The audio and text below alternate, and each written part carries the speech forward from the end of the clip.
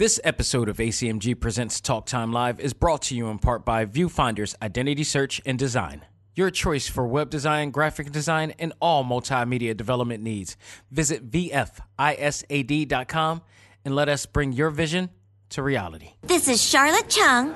And Fred Tatasciore. And you're listening to A.C.M.G. presents Talk Time Live. This week, gamers welcome the PS5 and Xbox Series X into our homes. Wrestling fans finally get the news we have been waiting for involving AEW. Then, in our final stage review, I enter the Spider-Verse as I review Spider-Man Miles Morales, and we got to talk about the major message in this game that matters. All this and more as ACMG presents Talk Time Live Extra. Select Start.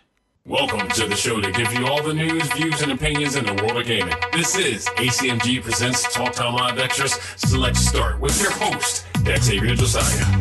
Power up and game on.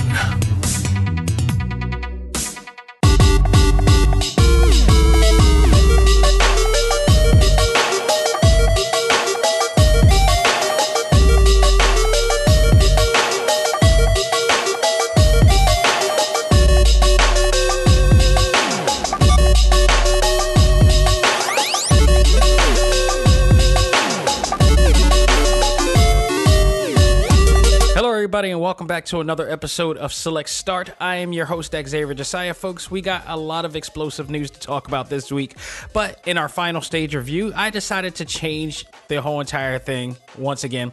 It was supposed to be No More Heroes, but damn it, I got a chance to play Spider-Man Miles Morales, and I got a chance to complete it in one day, might add. I was heavy on it. Like, don't think that it's a short game. I was on it consistently for hours on end. The first, when it unlocked in like 12 at midnight, I was on it till like 3 a.m. in the morning. So I had 3 hours in already. And then I woke up early in the morning and started gaming again and getting to play. And I just got sucked into it. So I think I finished it sometime in the evening. So it was like a little less than 24 hours of play. I got to play this game, and which is the same amount of time people do to read a book, so shut up. But I digress. There's a lot to talk about in this game, and why this game may be the most important game of the year. It's not only considered their PlayStation's flagship title, but there's a lot of things that is talking about. They made a statement with this game. Insomniac Games, Marvel, and PlayStation included. This was...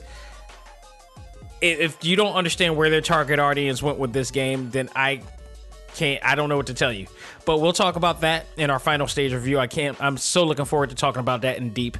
And just so much to talk about and why I am so inspired and empowered after playing that game. So we'll talk about that. But we got some news to talk about, folks. First of all, congratulations to everybody, the first wave of people. And not only our ACMG Facebook group, but just everybody who's listening right now who got a chance to get a Xbox Series X, or I forgot the other one that they have out, the lesser version, or even the PlayStation 5, of course. You know, Xbox Series X came out November 10th. PlayStation 5 came out 2 days later on the 12th, which was the same day that Spider-Man Miles Morales came out, which is, yes, in fact, their flagship title. And... you know, I've heard great things about both. I've read reviews that was more on the side, leaning on the side of PlayStation being the better system, but also Xbox being, as far as processing speed, being the fastest of the bunch. So, I mean, there's something to like to both of them. Again, it's to each its own in that case, but nonetheless, with everything that is going on this year, you know, and especially to those who fought hard this year to, make change in this world and voted or whatever like that, you damn sure deserve to play this game. So in honor of all of those people who voted, if you got a PlayStation, if you got an Xbox, enjoy that to the fullest. And I don't say it again. If you didn't vote, you didn't do anything to fight this year and all this was going on, I hope your damn systems overheat. Enough said. But... the responses, we gotten from both has been great. I've read some reviews on these, and some of them, like I said, more leaning towards PlayStation, but some of them are also balanced on both. IGN scored it both Xbox Series X and the PlayStation 5 as an 8. Even Game Informer gave the PS5 an A-, while Xbox Series X got a B+. And GameSpot is kind of in the even with both of them as well. So, two great systems, indeed. Got some great. It all comes down. It's just all going to come down to who has the better games. And I'm sorry, if I played what I played in Spider-Man, Miles Morales, is an indication of what we're about to get in the PlayStation 5. I feel bad for Xbox owners who are Marvel fans, because they will not have the chance to play this. You will have to get both systems. I implore everybody to play that game. And I'm telling you, man, it's just so much. I mean, I knew it's like Cyberpunk's out too. And I literally just talked to somebody this morning. My man Jay on the A.C.M.G. Facebook group. Shout out to Jay Dixon out there, who, he was jokingly saying that he's definitely going to get the PS5 when he can, but he's going to hate on people who got it right now. And honestly, I knew he was joking, but honestly, there are some people who are not joking. There are some people who are actually going to hate on people who got theirs first. And I went through this before with the PS4. Eventually, here's the deal. You're going to get the game system. When you really think about it in its totality, there is no reason to be sad that you got it first, because you're not missing out on anything when you get it. You're going to eventually get the same games that they have. I think it's the matter of just being a part of the experience. And when you really look at it, the experience is not that big of a deal, because once you get it, which should probably be like a month, a couple weeks, or a month away prior to everybody else, you're going to be able to experience the same things that everybody else. I missed out on watching Breaking Bad when it first premiered. When I finally became a late bloomer and watched that series, and everybody's, dominant, like, or proclaiming it as the greatest show of all time. After watching it, I got the same feelings as everybody, especially when I decided not to warn everybody not to spoil anything about this show to me. And this is when Netflix was airing it, and they had the rights to have like the first half of the seasons of it, and then I had to wait for the other half, and I was fiending for it because I was so immersed and engulfed in this series. But it was like better late than never. I ended up watching it. It's been years now. I can finally say I've actually watched the series. I enjoyed the series. But by any stretch did I care about being the first or being a part of the series. It's like, I checked it out when I wanted to check it out. And it's not for the lack of trying, people. We actually tried to get it, but there was that stupid leak situation, and everybody started selling their units early and stuff. So it's not that big of a deal. You'll eventually get it, and it won't be even a factor. You'll forget all about this whole everybody being first and all this stuff, because it's the same thing happened with all the systems prior to this: the PlayStation 4, 3, Xbox, 360, all. Well, maybe not that, because their sales were never that good, but. Nintendo Wii's, Nintendo Switches, to that matter. I mean, it happens all the time. You stop stressing about being the first. Just stress about being. That's what matters. It doesn't matter how long it takes you to get it, as long as you get it. We need to think broadly and more maturely to situations like this. And I don't have it right now. And that's a fact. Eventually I will get it. I don't think I'm gonna get it during Black Friday, because and this is gonna be Black Friday is gonna be really interesting because of the factor of COVID. You know how wild that usually gets, and it'll be interesting to see how this works with COVID restrictions now. And now that I'm sure a lot of you know that there are now further restrictions going on with it, because people don't know how to do things right, and people don't know how to listen to directions or believe science. We now have a bigger pandemic number than we ever had before, in the millions. And that is going to play a factor in Black Friday, I guarantee you. But I still believe Black Friday may be still a crazy day for people. So if I can't get it before Black Friday, and I don't care about any sales, I hate Black Friday. I hate the name Black Friday for a lot of reasons, but I also hate Black Friday because of the way people conduct themselves. The stuff that happens. It's really not that serious. I don't mind paying full price for something if it means I can enjoy it without any worries, without my life being threatened or whatever like that. It's just ridiculous. I don't want to have to go into a battle royal to the death to get an item or a product. That's ridiculous. So I'm a patient person. I can hold off. It's not that big of a deal. If I got to defend myself, let it be for something more worthwhile. You know, I refuse to press the emergency button that's going to allow me to go blitz on everybody, because I've done that before and it didn't go well, in the sense of I ended up in some, let's just say cause and effect of my actions, resulted in things that I rather not even do again.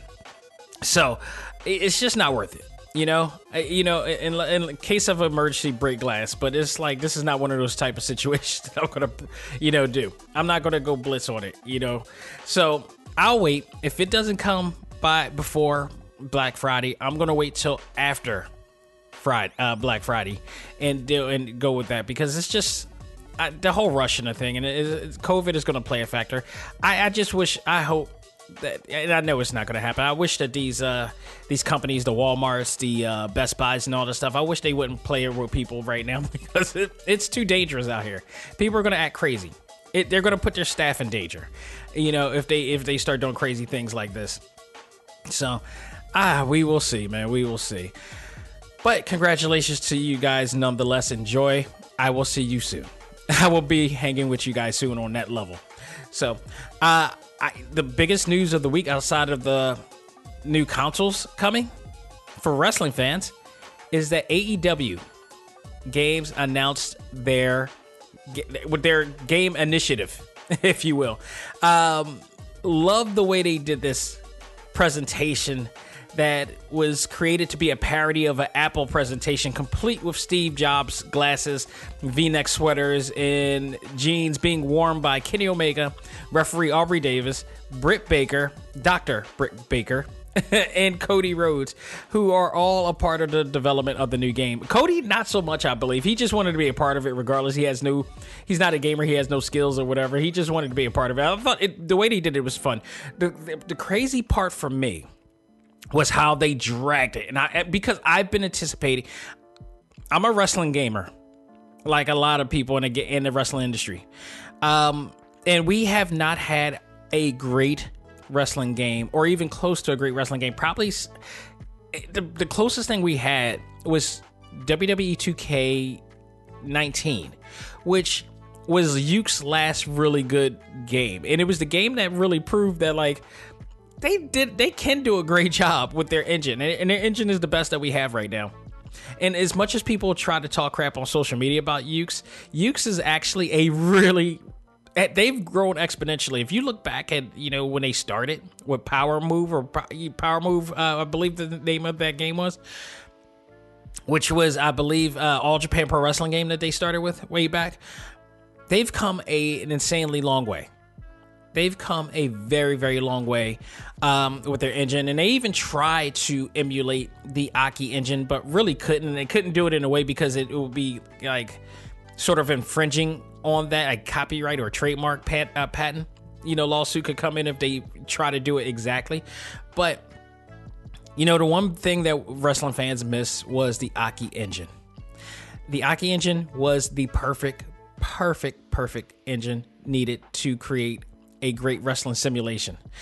And since Aki fallen, or defunct, if you will, and in came Sin Sophia, which was the company that was formerly known as Aki Engine, or Aki Corporation, we just haven't seen it. We had to settle with Yuke's. But in the Yuke's credit, what they did right, while their game engine wasn't as solid as Aki, their creator suite is phenomenal. And how can we combine the two together? Well, Kenny Omega, AEW has figured it out, because Kenny Omega is in fact a huge wrestling gamer. He's a fan of the games of No Mercy. He's a fan of the games of Virtual All Pro Wrestling, which if you're a really, really hardcore wrestling gamer like I am, you go as far and wide, and you know I'm big on imports. Virtual All Pro Wrestling for the Nintendo 64, 1 and 2, there were 2 of them, were fantastic. I mean, better than No Mercy. People say No Mercy is the greatest game. That's because they haven't played Virtual All Pro Wrestling. And Virtual All Pro Wrestling was the Japanese equivalent. I'm sorry, let me rephrase that. Virtual All Pro Wrestling 2 was the Japanese equivalent of No Mercy. It was the same exact engine, but they used that engine to use it for All Japan, New Japan, FMW, even mixed martial arts. Pride was in there. Pancrase was in there. You know, you had mixed martial arts and you had pro wrestling in there, and they managed to, you know, make it as a hybrid game that had all just regular combat, you know, fighting in general. The only thing was missing was boxing and kickboxing, if you will, in there. But mixed martial arts was in there, and they were able to do it's phenomenal. Like, people say No Mercy's the best. No, I disagree. For America, yeah, it was the best game ever in America. But overall, no, Virtual All Pro Wrestling 2 was the legit because of the extra added to deals with it. It had everything No Mercy had, except for story narrative and direction. The No Mercy had a bracket system that allowed you to go through the story narrative based on the different titles that you would go up against.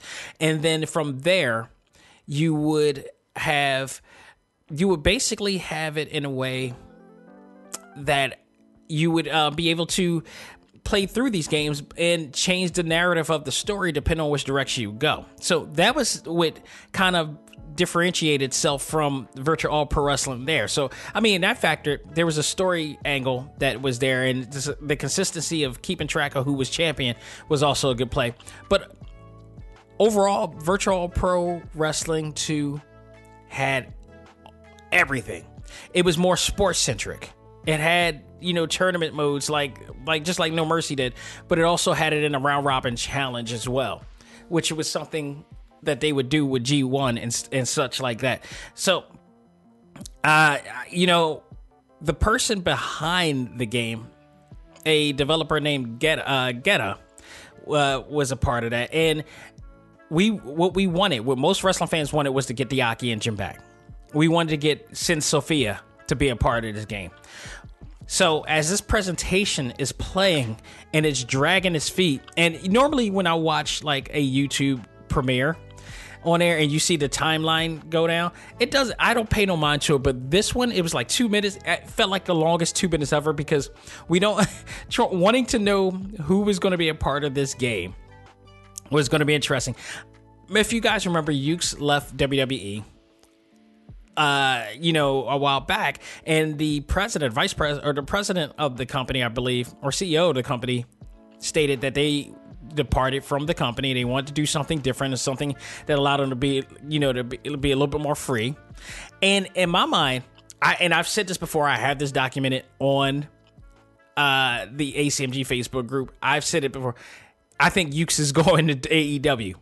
I truly believe it. They're not saying it. They can't say it. They have a NDA that they probably have to go by, a non-disclosed agreement that they probably have to go by, and they can't say it. But where else are they going to go? A company like that going on their own is cool, but AEW knows that these guys are assets. And it was possible, but it was also possible that Kenny, as passionate as he is, he could possibly get Sin Sophia to be a part of it. Well, here is the big tease of it all. During the presentation, they absolutely announced, and I was right, that Ukes has officially teamed up with AEW after leaving WWE, which is huge. From a wrestling industry standpoint, that is huge. It's once again a downfall for WWE. It is, and if you see what I don't know how WWE is going to come back. And maybe this is the end of the game series for. I know they're coming out with games and they're doing mobile games and all the stupid stuff, but they can't pretend like this is not a loss for them. This is a huge loss for them because Yuke's is the only company that's doing as strong as a engine that they possibly can. But to put a cherry on top with this, as we thought that Yuke's was going to be there, Kenny announced something even greater to this.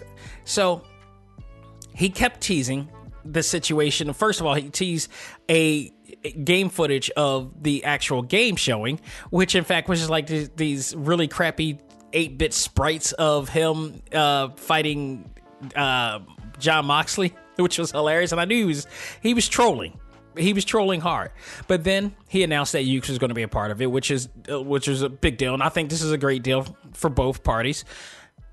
But then he rarely teased us, because also added to the development of the new console games, which will be available on all consoles, including Nintendo Switch, is No Mercy Virtual Pro Wrestling Def Jam Vendetta developer Hideyuki Iwashita, aka Geta, the man behind the Aki engine, is joining forces with Yuke's and AEW to create what can possibly be the best game in years, if not ever.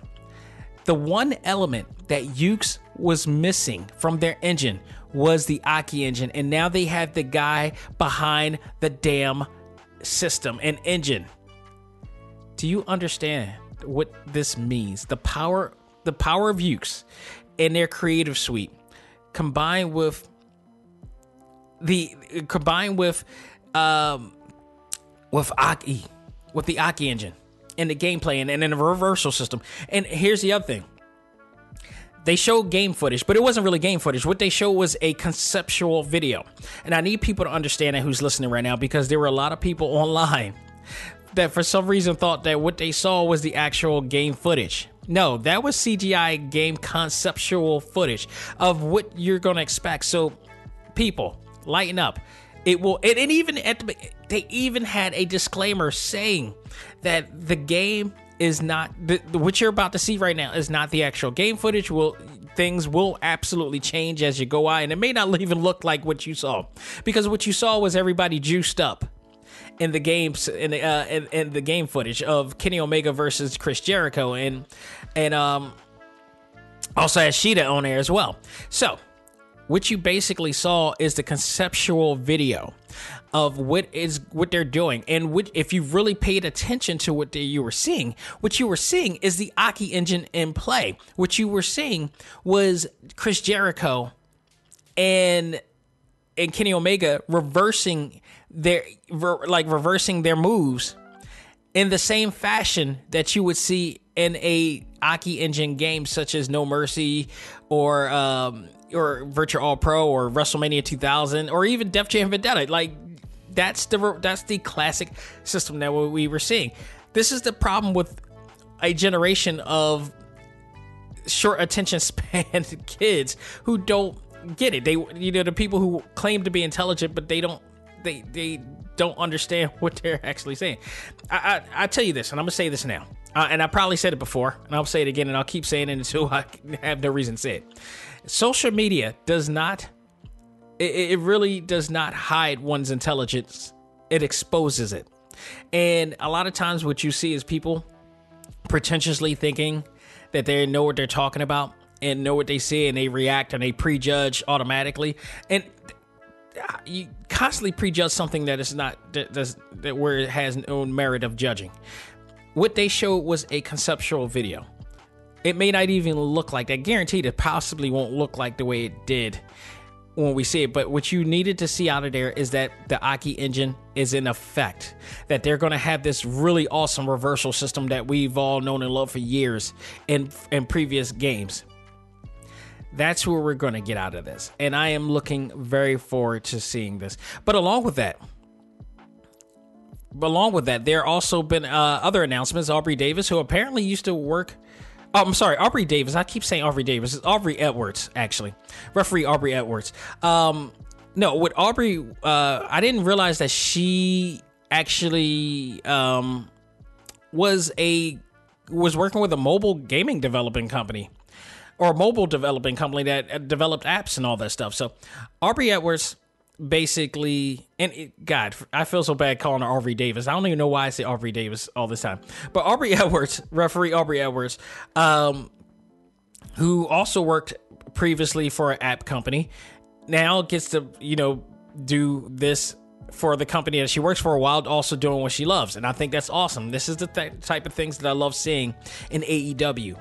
And which is why I cannot even work alongside or support WWE because of everything that's happening right now, all the turmoil that's going on involving how they treat the staff and how they treat the fans as well. We see AEW doing the polar opposite right now, and I dig this.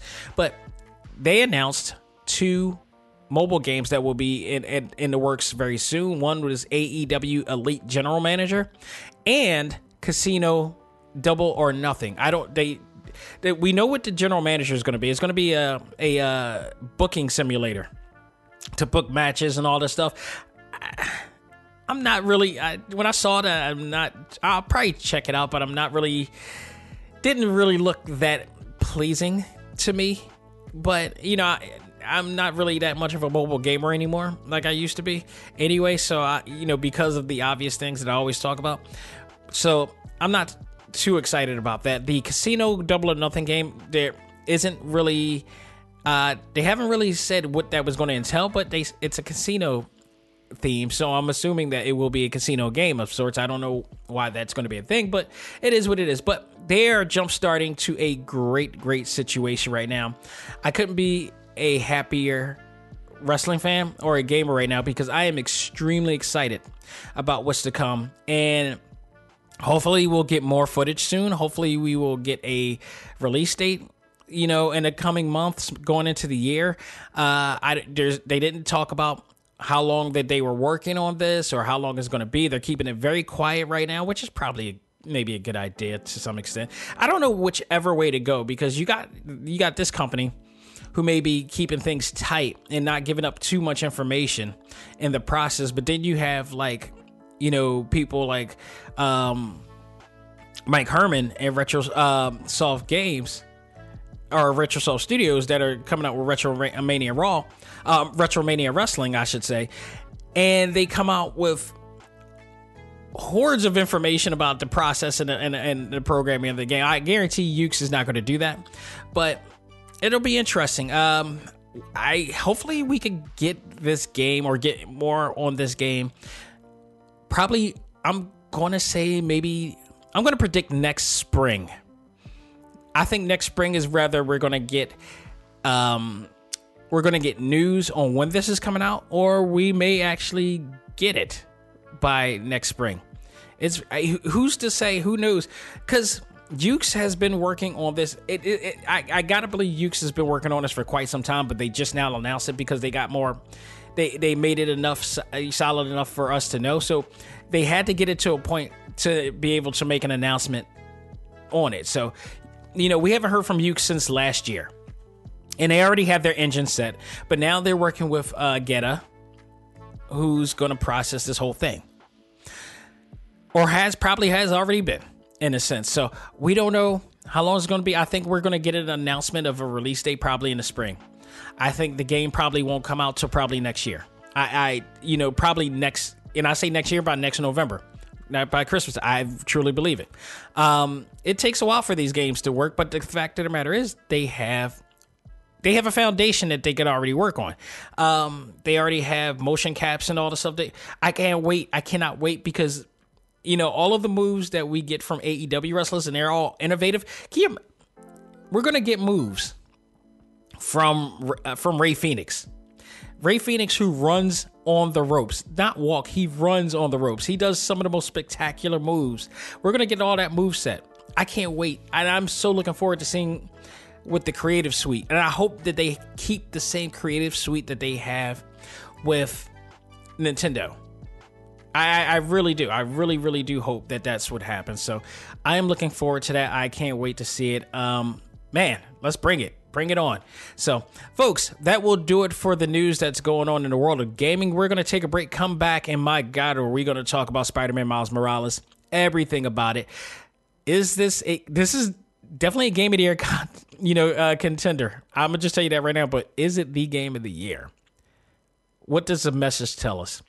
We'll find out all of that right after this. Ladies and gentlemen, this is Xavier Josiah, the host of A.C.M.G. Presents Talk Time Live, the podcast. You want to catch up with all of our podcast shows and hear from some of the hottest names in all of anime, comics, movies, and games, such as... This is Miley Flanagan, the voice of Naruto. This is Stephanie Shea, the voice of Sailor Moon. This is Ruben Langdon, voice of Ken Masters and Dante from Devil May Cry. Hey there, this is Kyle Hebert, the voice of Ryu from Street Fighter V. This is Chris Battle, character designer of Teen Titans Go. Here's your chance to check out all of that and more on TalkTimeLive.com.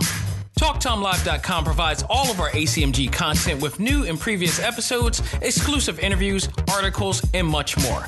Visit TalkTimeLive.com and let us help you learn to let go, live life, and love all things ACMG. Talk Time Live.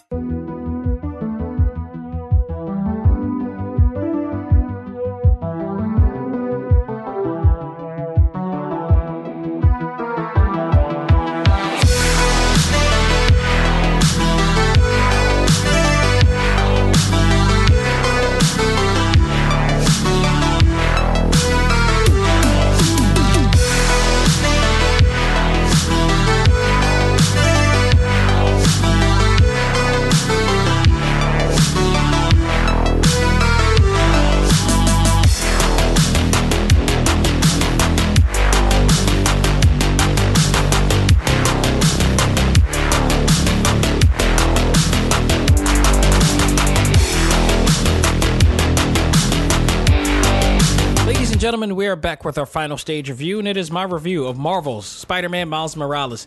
Possibly the game of the year. If all else, it is definitely a game of the year contender. I mean, this thing, if this is the last game that I ever play on the PlayStation 4, I ended that series with a bang.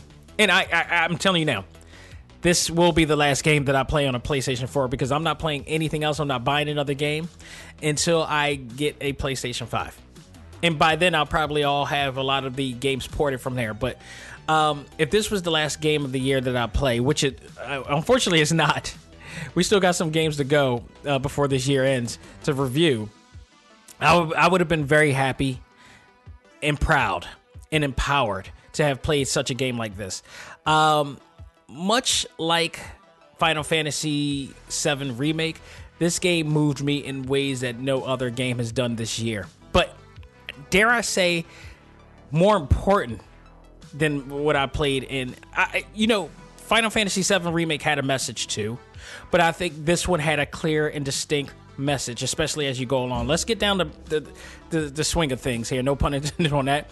The story here is Peter Parker is leaving the country for a trip with Mary Jane, and Miles, who's still learning the ropes but has evolved since the last time we saw him in the previous game, is left to protect the city. He's now given a chance to prove that he is the protector of Harlem and New York in general, because Peter's no longer around to check, keep an eye on things, even though the Avengers is somewhere in this city.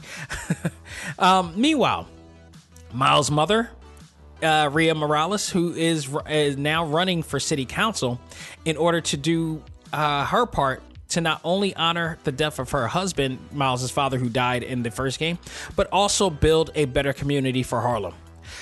But a new rebellious group called Underground, led by their leader, the Tinkerer, is invading Harlem and targeting the Roxxon Corporation for their new form project, which is supposed to be a new energy source that is a new, cleaner energy source. But is it? It is up to Miles to find out, to stop them, both Roxxon and Underground, and find out the secrets behind Underground's agenda and what Roxxon Corporation is really doing behind the scenes. So that's just basically the swing, the gist of things without even spoiling anything that's going on. And trust me, I will not spoil everything because there's so much going on here and there's so much to unlock. I beat this in a day, so it's still way too early for me to talk about this thoroughly in a sense of giving away secrets or whatever like that. I'm not going to do that. I'm not going to disrespect. I want everybody to experience what I experienced from this game. So do not worry about being spoiled in here because there's some things that is going to be revealed in this game. There's some things that is going to be revealed all throughout the game, even at the end, that you need to experience and enjoy yourself. So I will not take that away from you. Thoughts on the story? I thought the story was freaking awesome. It was tremendous. They did a tremendous job separating Miles from Peter, giving him a chance to be his own man and his own hero and become the hero of Harlem. In fact, I can tell you this, for those who were worried about whether Spider-Man was going to be a part of this game fully, I can say at least this, he will not. He will not. He's on here from a percentage standpoint, maybe 15% at best. 15% of the time of this game. And that's very minimal. That is very minimal to the time that you'll see in the game. So they do a great job with this. They also do a great job subtly talking about current real-world situations such as brutality with authorities, systemic economical issues, and more. And, of course, you can't have Spider-Man without J. Jonah Jameson showing up with his Fox News spirit and his podcast. You know, that's back as well, and I was very happy to hear that. But this time around, he has competition, as a rivaling podcast by a teen named Danica is providing an opposite objective, or should I just say an objective view of what is going on in New York. So basically what you have here is that, like I said, J. Jonah is Fox News. She is CNN in this case. So, or everybody else but Fox News telling what you're really seeing and not what you want them to see. And that's what J. Jonah Jameson does. And I like that aspect. I like that, you know, that opposing chemistry that they have here. So, you know, she has her Danica cast, and she's talking about what's really going on, and opposite of what Jameson is saying in regards to Spider-Man and in regards to it's so funny. He is a big advocate of the Roxxon Corporation in this game. And what we are going through right now is that they were advocates of our current president right now, despite of the things that we know that they're doing wrong. He's looking to look past that for whatever reason that he has. And Danica is reporting what you're seeing in the street, what he's not seeing in the street, because he's Jameson's mindset, his ideology is high above the clouds, looking down on the world. Whereas Danica is in the ground, seeing everything that's going on, and what is going on is not great. There's a lot to be concerned about, and she reports all of that. She talks to everybody she can. She has a great following in this case.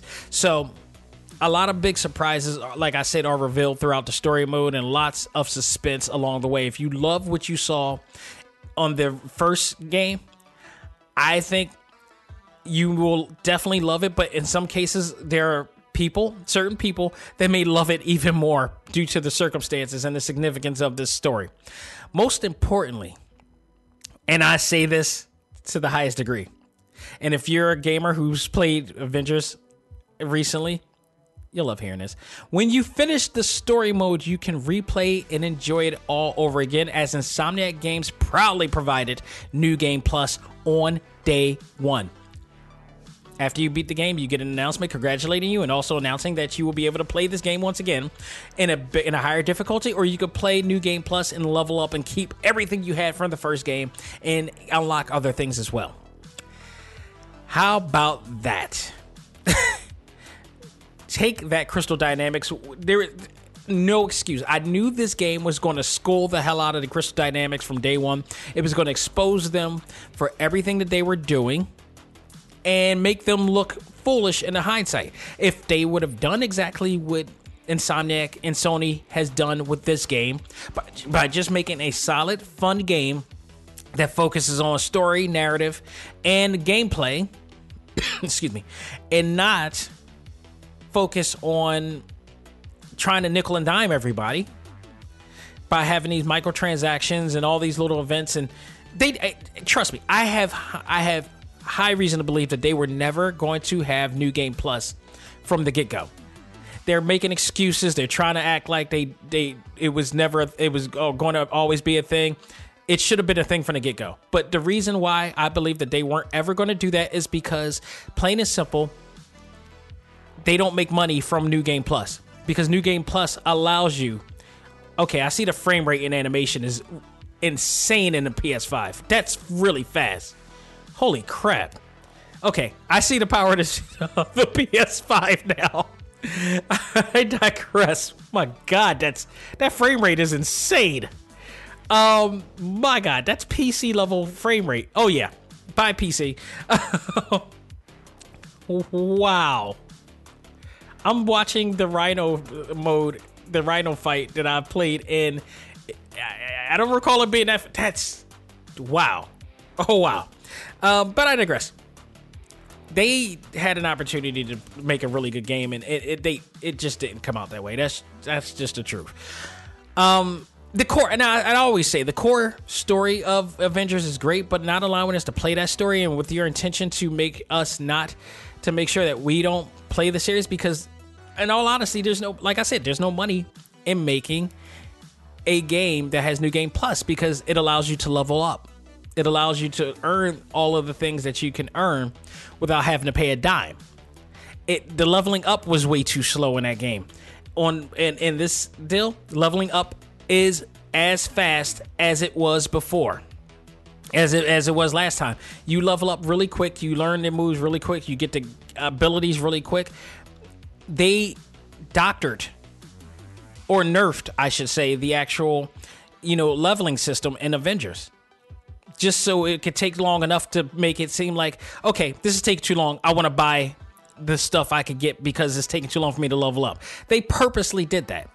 And playing through this game absolutely exposes the understanding of what Crystal Dynamics was doing. And they're wrong for doing it. They're absolutely wrong for doing it. I do not want to keep playing a game that's going to nickel and dime me like that. And after playing this game, I don't have to. Because all of the enjoyment I should have got from playing that game, I got in Miles Morales. Hell, I even got that from the last Spider-Man game. Okay? So,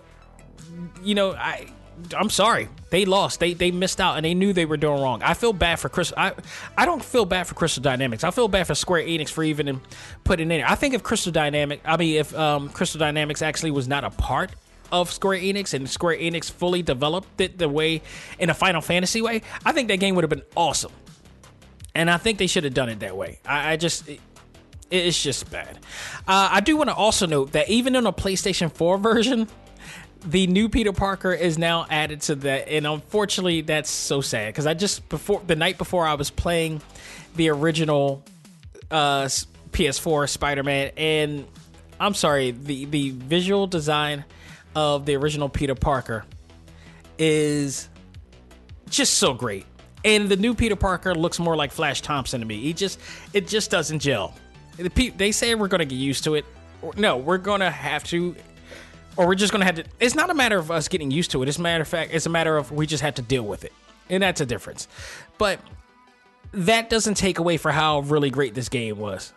And at least they didn't change Miles' face. I don't understand why they couldn't do that with Parker. It really boggles me why they couldn't keep Parker's face. It's just crazy. Let's talk about gameplay. Fans of the first Spider-Man game will feel right at home with Miles Morales. Everything is exactly the same, but some new additional abilities and some really welcomed abilities as well.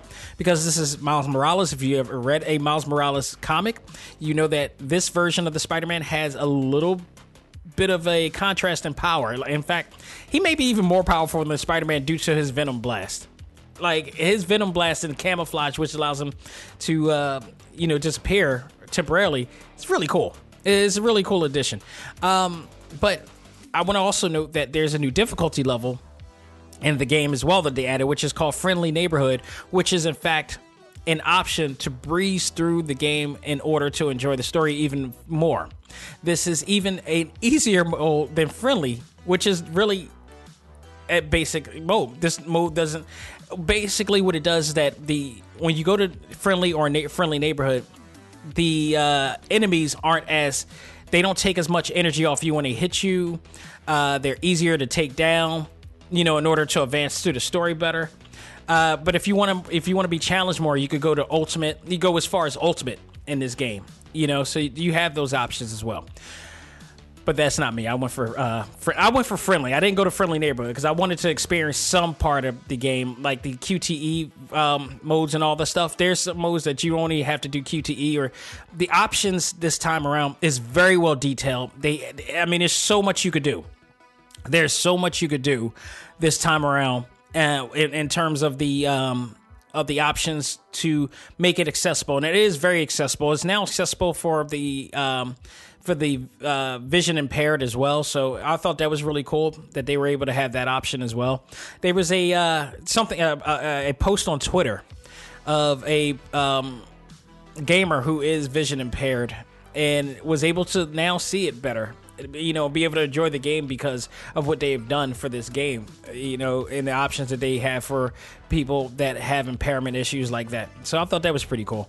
The control scheme, as you know and love, is back. Like I said, now they have, Miles is equipped with the new Venom Blast techniques, which is so awesome. And also the camouflage abilities. All of this that he's learning as you go by. So this is a coming of age story as well for Miles. As not only he's learning more about how society works, but he's also learning that his abilities is working as well. And the Venom Blast techniques are so freaking cool. I mean, it gets to the point that he gets really, really powerful by as the game progresses in here too.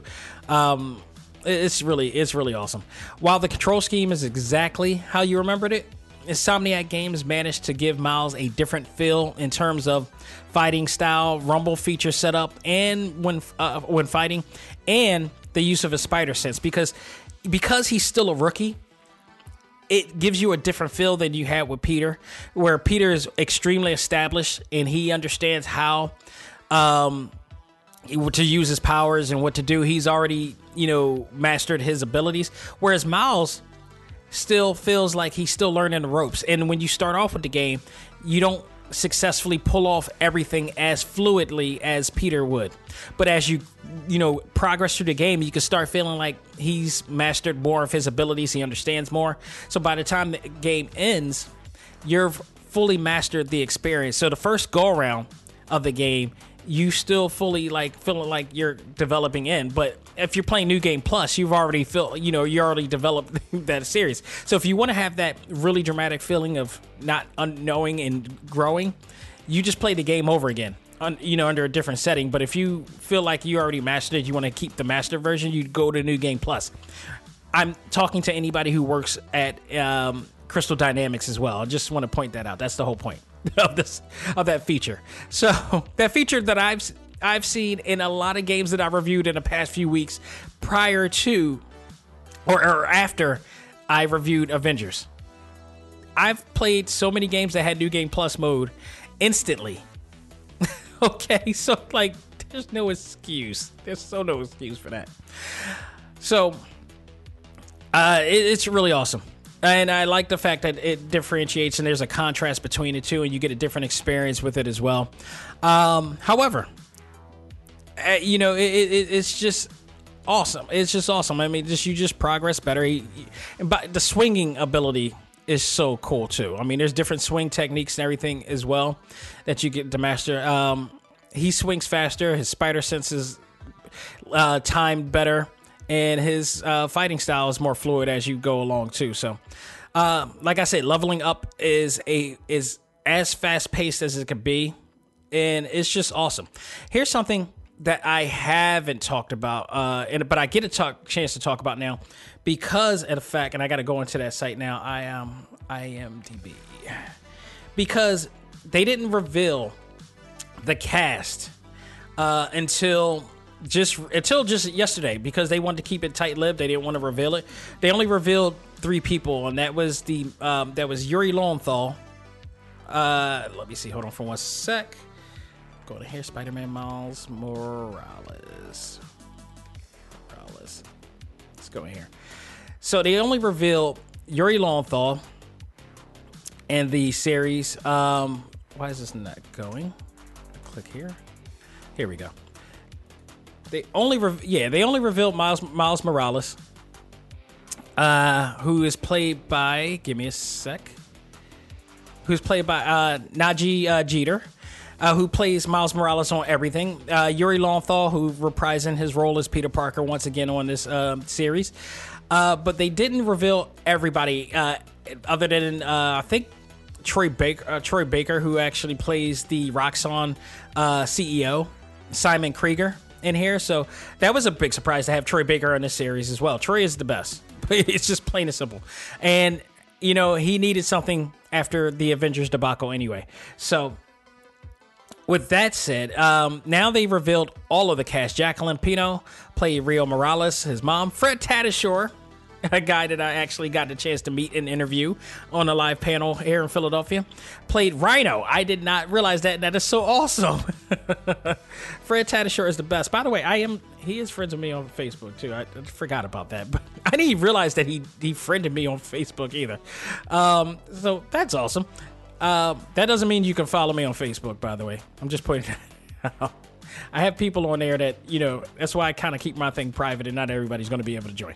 So, but, you know, Troy Baker's in there as well. Genki Lee is on here. One of my favorite side characters is in here. So, Griffin Patu plays him as well. Danica Hart is also, no, not Danica. That's not the one I want to focus on. Ashley Bush did her. But Jasmine Saver Brown playing Finn Mason. And I won't go into it because if I go too deep on why she's significant, she plays Peter's friend in the series who comes back to meet, you know, to see her after all this time. And the mom invited her for, I believe, Christmas or Thanksgiving dinner or whatever like that. And they rekindle their friendship. But things get a little deep. She's a big involvement in this series. I will just say this. She is awesome. She is absolutely awesome in this game. Finn Mason is the big focus of this game. I'll just put it like that. And Jasmine what is this? Jasmine. I'll just say Jasmine Brown. Jasmine Brown performance in here is tremendous. So if you haven't played this game yet, I am telling you now, pay attention. You're going to be paying attention to Finn Mason in this game a lot.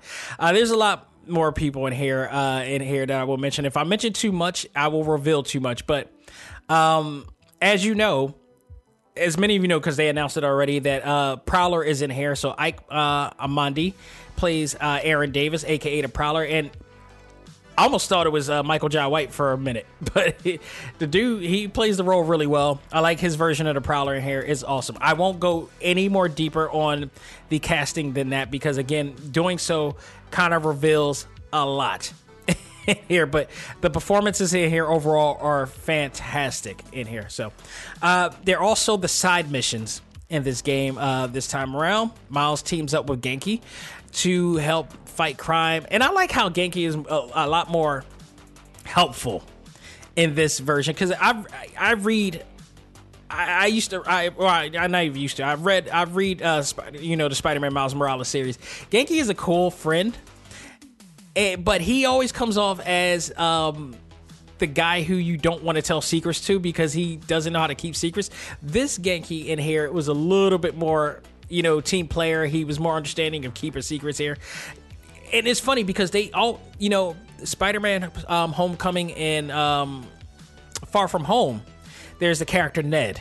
And they always say that Ned was not based on Genki, yet he looks exactly like the character in the comics. And he plays as exactly like the character in the comics of Genki, but his name is Ned. I don't understand why they did that, but he's totally Genki. In the essence, he's the essence of that character. So I don't know why they keep BSing about that. But the side missions, Genki helps you help fight crime with and help the residents in the home of Harlem. He does this by creating an app that helps the community get in contact with them when in need. So the more Miles help the community out, he earns more experience points and ability points to help him upgrade gadgets and acquire new suits. Taking on side missions will also reveal new villains that you will see in the game. Villains that you have seen in the previous game, I should say as well. Some new and some returning as definitely. You will also have missions where you will find boxes containing parts needed that's from Underground that is needed for upgrading gadgets as well. There are also time capsules that you will find around the city, which is very similar to Peter's book bags that you would find all around the city. And the time capsules will have memorabilia of Miles and Finn's friendship from the past and stuff that they hid around the city and all that stuff. So again, Finn is a major part of the story. I'll just put it like that.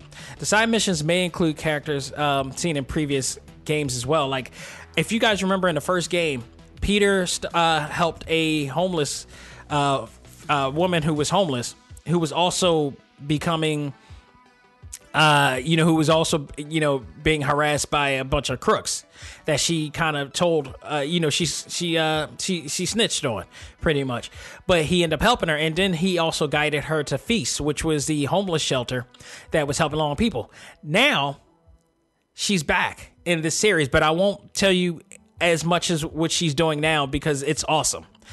So I will leave it at that, but she's back. A few other people that you've seen in the previous, there's a great connection and follow up to everything that happened on the Spider-Man series, which makes this absolutely a sequel and a follow up to everything that is going on in the last season, because there absolutely is major connections to what happened in the last game, indeed, and more to come as well. So, what's great about this, some of, am I going too ahead of myself here? Let me tell you about the suits then. Let me get to the suits. If you love the suits from the first game, oh my God. What I love about the suits for this is that Miles has a dozen new suits to unlock. Some you unlock through the game progression, while others need activity points and parts to, purchase.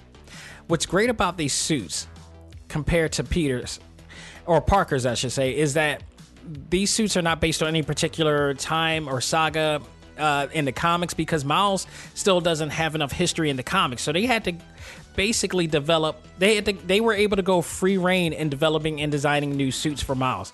And they did a great job. Some of my favorite suits were the 2099 suit, followed by the Crimson Cow suit that they announced online and showed with the red, kind of like the Red Hood type of thing. It's an awesome suit. I love that suit. There's also other suits as well from the animated Disney XD series that's out now, and the Into the Spider-Verse series that they also announced as well, which you get from the pre-order along with the tracksuit. All of these suits are great. They have some phenomenal suits. I do believe they're going to give us more. I have reason to believe they're going to be giving us more. I want to also note that Miles is actually endorsing products in this game. He is rocking an actual pair of Adidas, an actual pair of Adidas that I've seen on sale in an actual store, and allegedly some Timberland boots. Now the Timberland boots don't say Timberland, but they look exactly like a pair of Timbs, color, texture, suede texture, and everything. But we're supposed to assume that they are Timberlands in here as well. So they, representation is definitely an effect of this game.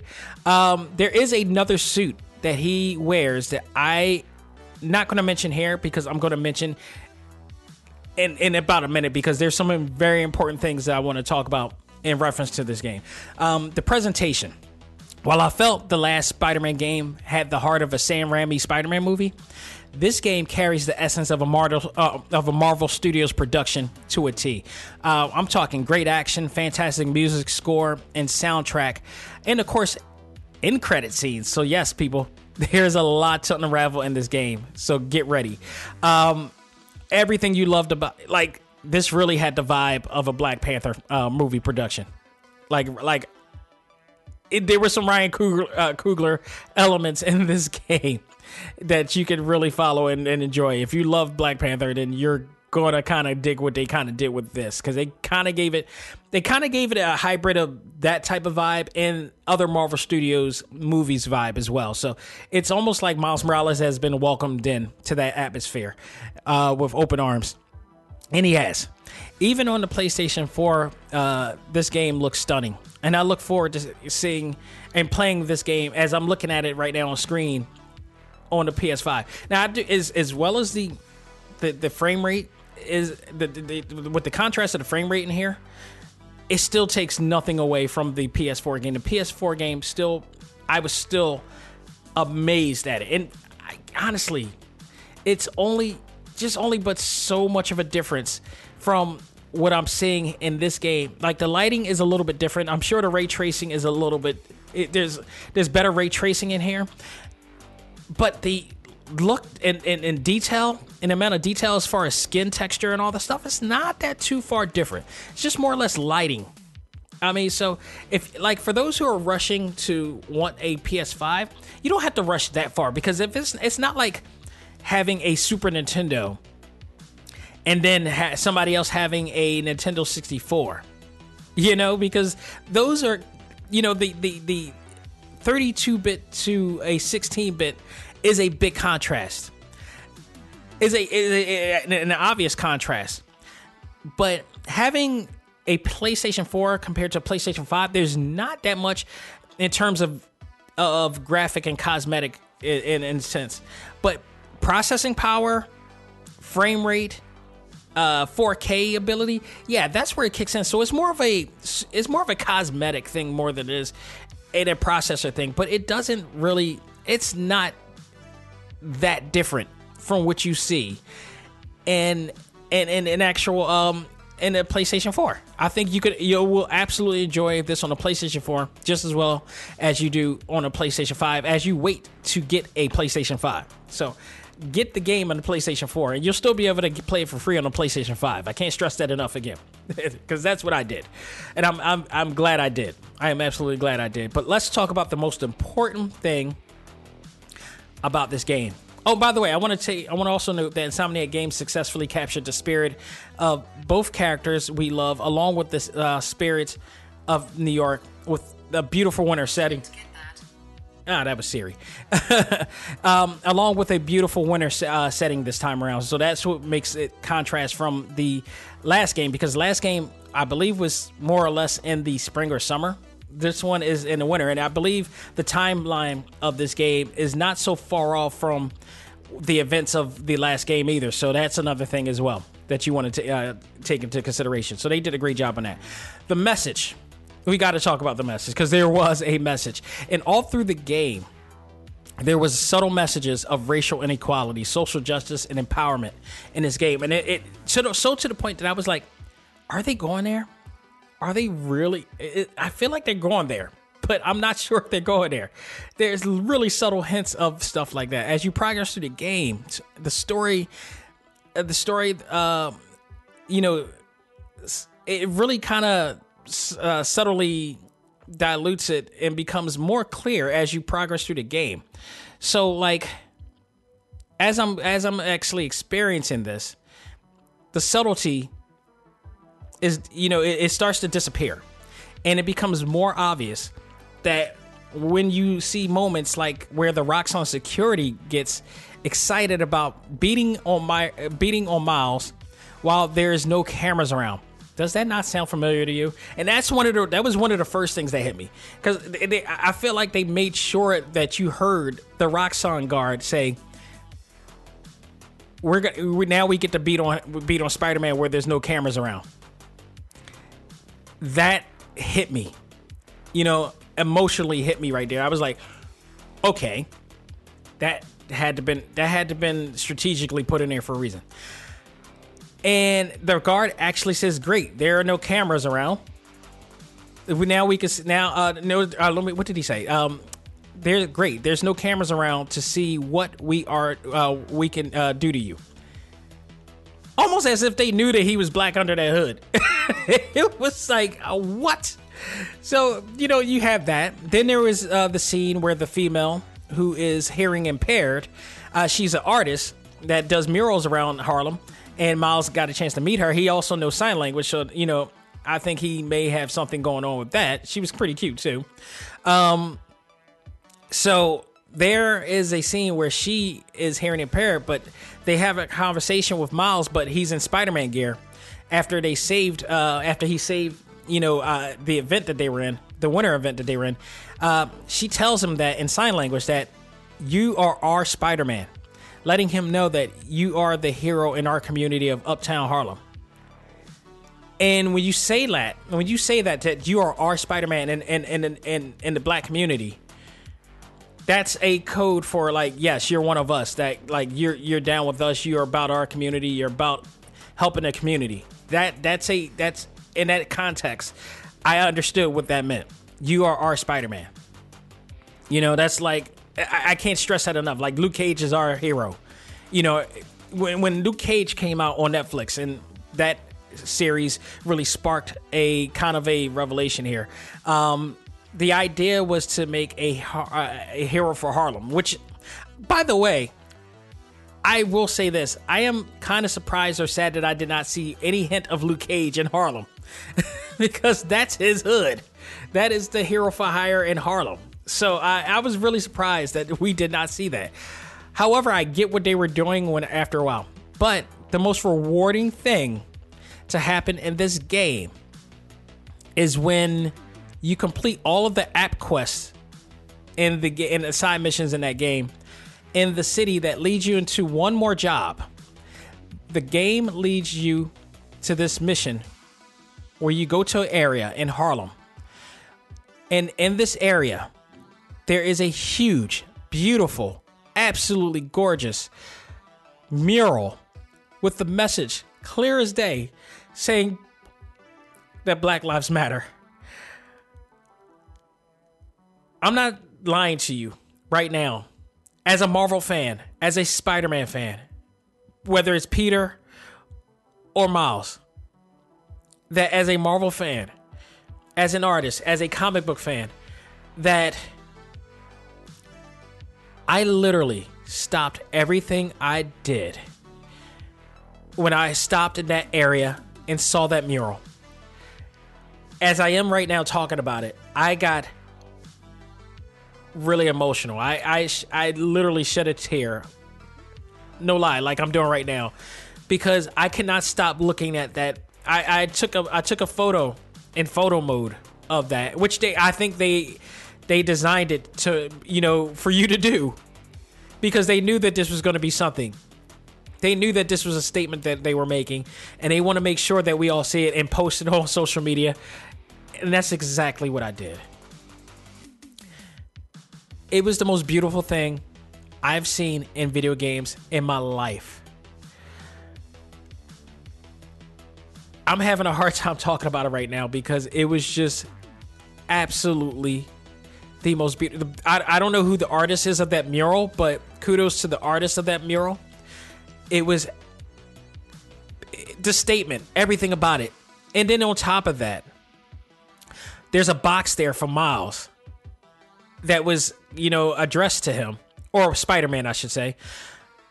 And he opens the box only to see that it's a special yellow and black suit known as the Uptown Pride suit, which I'm also calling it the Black Lives Matter suit at this point. The inner patterns is really awesome because the suit resembles kind of like the Killmonger pattern from Black Panther, along with the yellow, which was kind of like like the cheetah pattern in the movie. Another theory also about this suit, this is the theory on the significance of the suit to me, also that the colors may also represent that of the Harlem Hero for Hire and Avenger Luke Cage, because Luke Cage, as you guys know, his signature gear is yellow shirt, black pants. So that can also be a play on that as well. And I hope that we get some behind the scenes interviews about that as well. Because I gotta say, man, I'm as speechless, almost as speechless as I am now just talking about it when I saw that. And I stopped playing the game probably for 15 minutes, just letting it all sink in that they did this, that they put this statement in there, that they made us matter. This to me is the most important game of the year. If it's not the game of the year, it is damn sure the most important game of the year, because this is the first game ever to support and advocate that our lives mean something in this world, that we are all heroes in this world. It's a big statement, not only for Marvel, which always makes big statements like this and always support everybody. It's a big statement for Insomniac Games. More importantly, it's a big statement for Sony and PlayStation, because this is their flagship title. This is the title that they advertise as the premier game, the marquee game to be on the PlayStation. Nothing else. And this was a statement, clear as day, that they are not tolerating any of it, that they support us. I think Sony, PlayStation, Insomniac Games, and of course Marvel for what they've done. And the kids that are able to see this game, let alone, I'm like a 40-year-old, gamer / comic book fan / artist who has been busting his ass trying to matter and mean something to this world and show that I have value in this world. But now you have a new generation of kids who are playing this game, and you got families and fathers and mothers who are now buying these PlayStation 5s or even this game and get to enjoy this and really get to see that. The kids get to see that for the first time ever. This is not only our Spider-Man, this is our game. And everybody can enjoy it, but it's ours. And I can't thank them enough for that. I absolutely can't thank them enough for that. And another thing that really made it evident that if that didn't tell you what the message of this game was about, the end also did as well. And near the story near the end, Miles and Peter are talking about. Miles is talking to Peter, I should say, about how the higher stratifications, the people within the higher stratification don't value those in his community, and that he now has a greater purpose to protect his community in Harlem. And Spider-Man, supports him all the way because it's Peter Parker, for God's sake. Like, even if Miles wasn't around, we knew Peter had our back, because he was always considered the everyman of the game. Of the comic book series, that's how he's always been. He's fought against racism before. We've seen panels and stuff like that before where he's fought against racism and has been all about, equality and stuff like that. But now we got Miles, who he's, helping to be the hero for us. You can't have a better. If this is not America, an example of America, I don't know what is, people. Overall, Spider-Man Miles Morales is the flagship game for the PlayStation 5. I can't stress that enough without question. Great story, fantastic characters and performances, an outstanding antagonist in the Tinkerer, and overall narrative and story progression with a strong follow-up on characters from the last game. This game's theme and message is not only a marquee title, the marquee title for the PlayStation 5, this is also the statement narrated by both Sony and Marvel that black people of color, and any creed or gender can be a hero too, with no restrictions. This for me did the significance of the story and message made. This is, this topped the last game.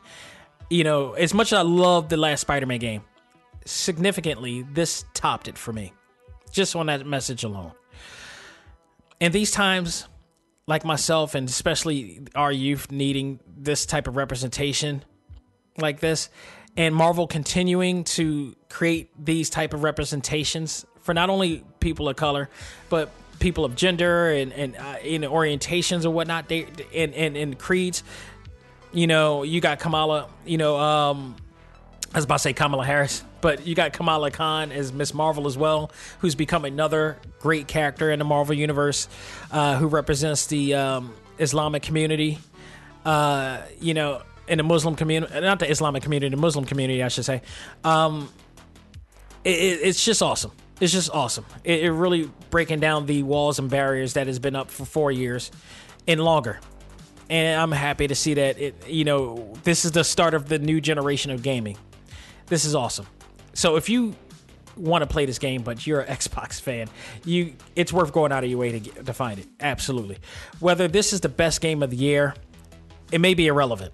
However, like I said, this is the most important and rewarding game of the year for me and people like me.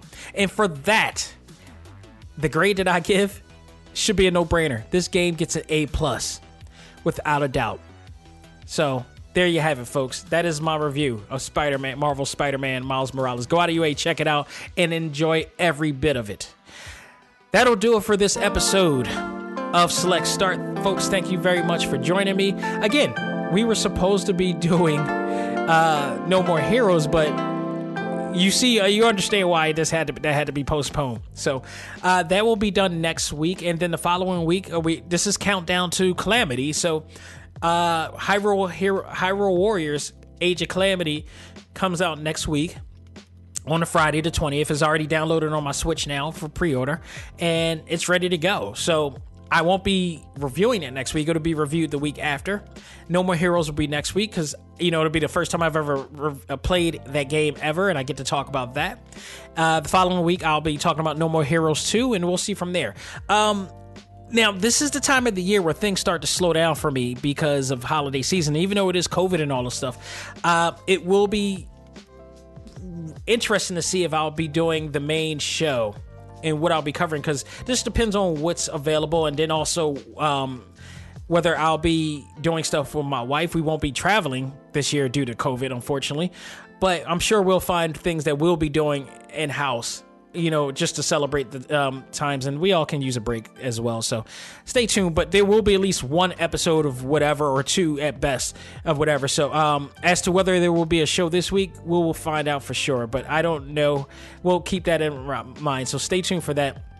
If not, you still have a lot of content to listen to. If you're a new listener, you can check, our backlog of stuff. We have over 400 episodes of the show on here for, doing game reviews of things that you may be interested in, or interviews that you might be interested in with some of the finest in all of anime, comics, movies, and games. You can check us out, subscribe, and download on Spotify, iHeartRadio, Apple Podcasts, Google Podcasts, Stitcher, Podbean, and of course, TalkTimeLive.com as well, where you can easily find our previous episodes, as well as our exclusive interviews with all of the people in the world of anime, actors, game developers, comic book artists, you name it. I've had a chance to and the honor of talking to these people. You could go to TalkTimeLive.com and go to the exclusives page in there. You can click on that tab. It'll take you right there. You can see the Naruto Q&A that I've done. You could, my exclusive interviews with Naruto and Amanda, Molly Flanagan and Amanda C. Miller as well. I almost damn near interviewed everybody from the cast in there, like literally. The entire cast of Naruto I've interviewed is multiple times. Dante, Ruben Langdon, Dante from Devil May Cry, and Ken Masters on Street Fighter. He's in there as well. Bob Camp, the, co-creator of Ren and Stimpy, like T.C. Carson, the original voice of Kratos, are all there on TalkTimeLive.com.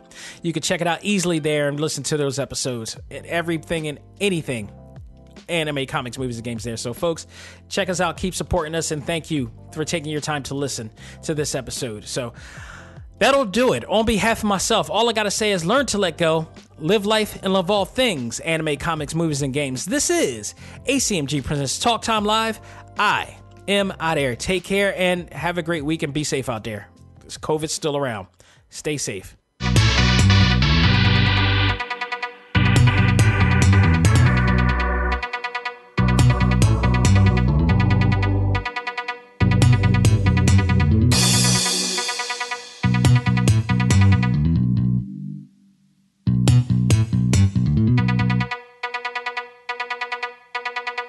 Music for this episode is provided by Game Chops. Check out these great chiptune tracks and more at music.gamechops.com.